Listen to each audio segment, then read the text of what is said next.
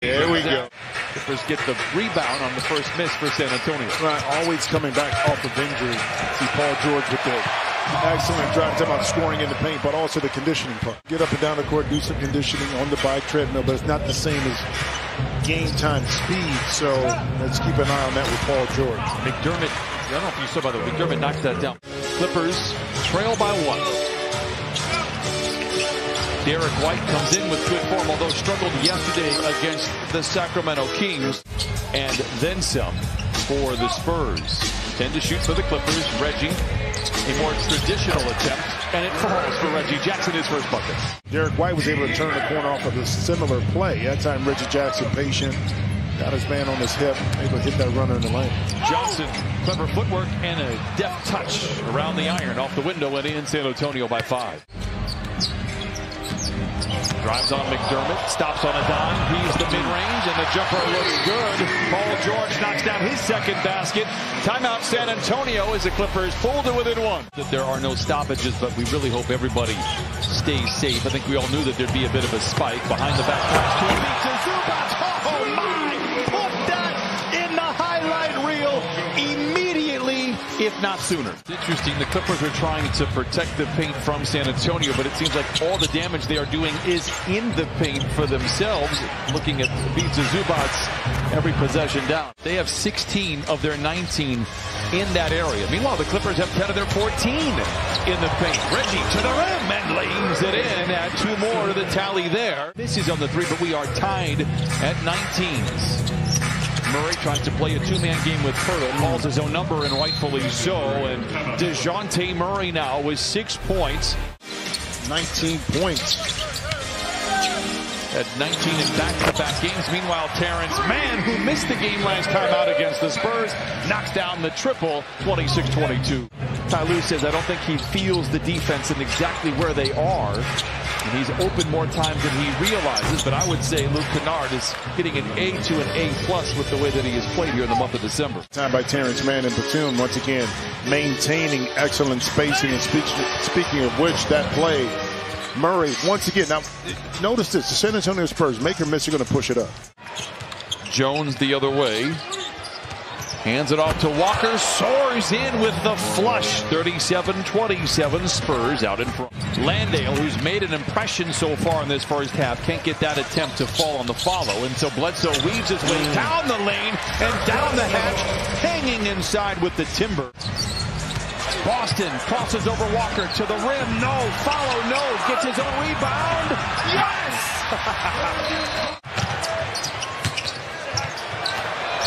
And they again failed to capitalize on a fast break. Reggie was at least 15 feet ahead of everybody. McDermott for 3.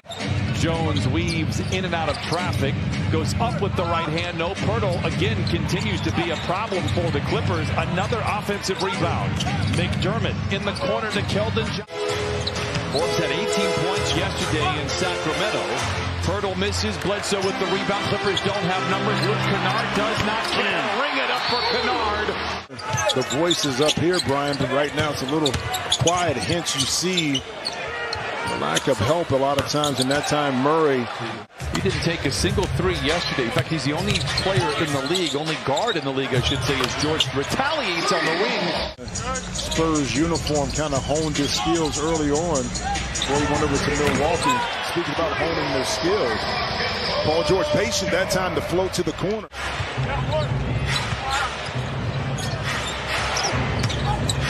Johnson.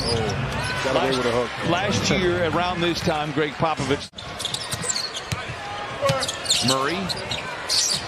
Nice pass inside to Pirtle. Great catch, counted, and a foul. What a play by DeJounte. Pass from George in the corner to Reggie for 3. Pirtle with a rebound. Well, everything was there. Paul George gave it up to Mann. Mann did the right thing. Drove baseline, gave it up to RJ. Now they're going to make it, but guess who? First things first, at least in my opinion, they have to match the energy of San Antonio. Spurs come out with a full-court press. Terrence Mann says, thank you very much, off the window and in. Took all of 5 seconds for the Clippers to score the first bucket. Reggie Jackson lobs it to George, posting on White. Can shoot over the top if he wants. He surveys the defense, gets into the paint, does indeed fire over the top and knock it down. PG Zoo showing off some fancy footwork to get back in and get that block. Poeltl, the floater, is good. Jakob Poeltl now with 9 points, 8 rebounds, and a couple of assists. Now on the perimeter, can get around him. The rim is open. Acrobatic shot as he reorganizes in mid-flight, but misses. Murray in the corner to an open McDermott. White in transition. Nice move, high off the window and in, counted, and give him one more on the house. You know, to that point too, but Pop has resigned himself. You see Poeltl right there finding an opening in the zone that, I mean, from a parity perspective, you don't know going into the last week of the season. Beautiful pass from Kennard to Zoo inside, kind of like we had last year. Zoo's second effort not there. Clippers shooting just 38% from the field. I thought Bledsoe was going to reverse that. He chose to take it, and then you miss. Forced him to have to guard multiple passes, then attack him. White, nice footwork, great touch, knocks down the jumper, 21-point lead once again for the Spurs. I like how we are playing. The players echo this same sentiment. Kyle Lue mentioned the 26 assists they had against Oklahoma City. Tough pass to handle for Terrence. Able to recover and knock it in. Another offensive rebound for San Antonio. 45 seconds to play in the third. White, the floater, it is good. Derek White with 13. San Antonio has pitched nearly a flawless game, even though the numbers wouldn't suggest that. Poeltl down the lane, down the hatch. 94-65, a 29-point lead for the Spurs. But he's been able to transform the way he coaches, the style that he coaches. We said at the start of the show, the NBA is a better place with him in the league. Not so much as a broadcaster. I thought he was terrific on NBC. How do you know? You remember? Yeah. How old were you? 8? I like to keep my 5? You don't even remember.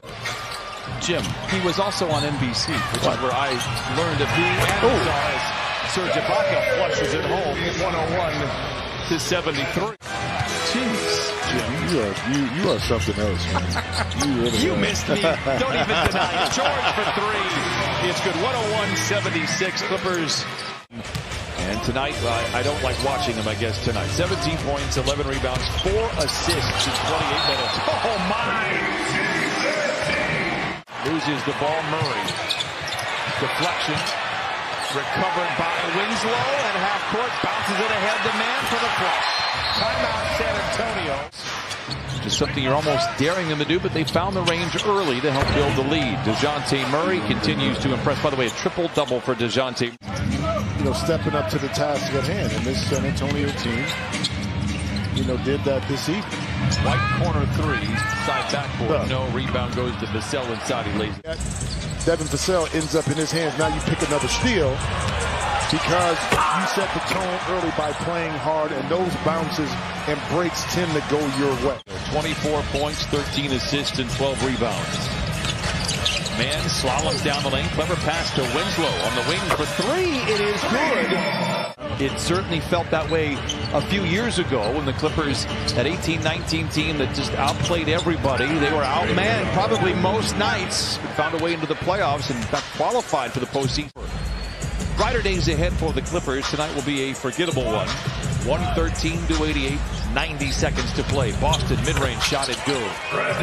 It is Sacramento, Denver, Brooklyn for the Clippers to close out just after Christmas. They head out on the road. Boston, Toronto, Brooklyn as well. 25 points, 6 assists, 6 rebounds for the Clippers. Brandon Boston just going to dribble out the clock. The Clippers will fall to 16-15 on the year when the buzzer sounds.